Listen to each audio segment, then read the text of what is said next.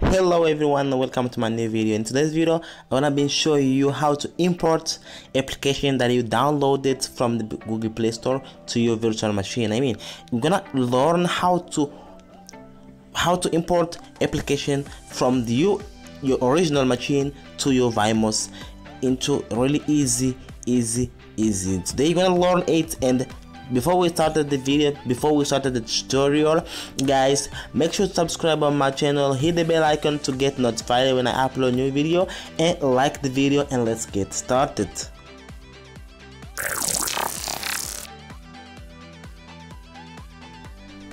First of all, what you have to do is make some change on the settings, guys. Follow my step and let's go to the settings, and let's go to the settings, and let's go to system and about phone, and let's open here. Let's look for the build number option here.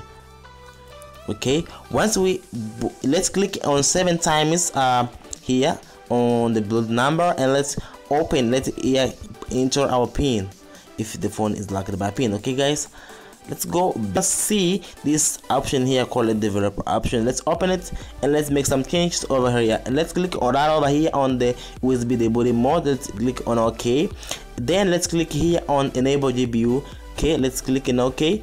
Let's enable it, and once we did this, we are going on in window animation scale. Let's turn it off, and transition animation scale, let's turn it off, and animation duration, let's click on turn off. Okay, once we did this, we're gonna force here GPU rendering.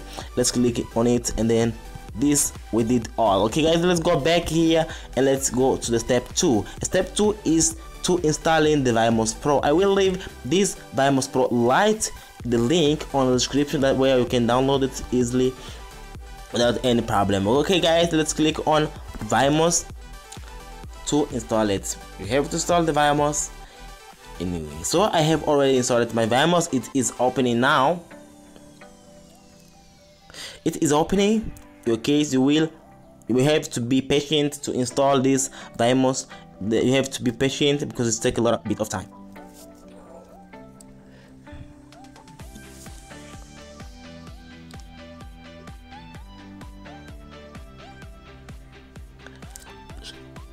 As you can see guys, my VMos is open it, right?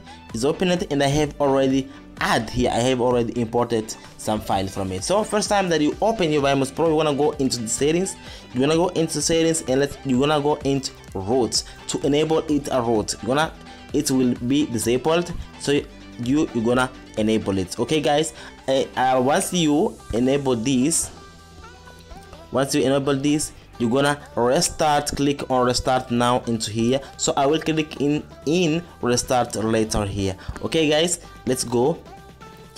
I will click on restart later because I have already enabled the settings.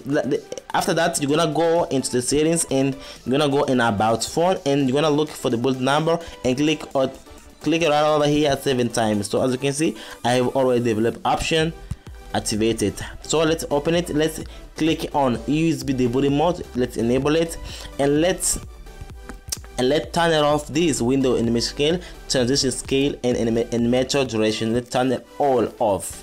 Okay, and let's turn off in force GPU rendering. This is easy. So this is all here. Let's go back, and now to import your files, to import your application into your virtual machine, you have to go in file transport. Click it right over here in file transport and import all what we want. So let's click on import to import. Sure, let's show you, and as well I can import some application here, some picture, and I will import them. Okay, we'll import here some application like Freefire, PES 2021, and let's import here Viral. So these 3 applications I will import right away now.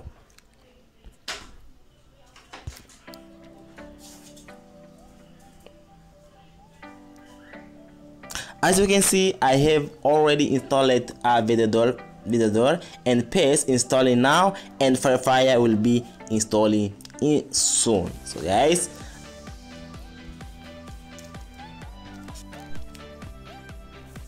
As you can see guys, the all application that import is installed. Now I'm going to show you that all of them installed.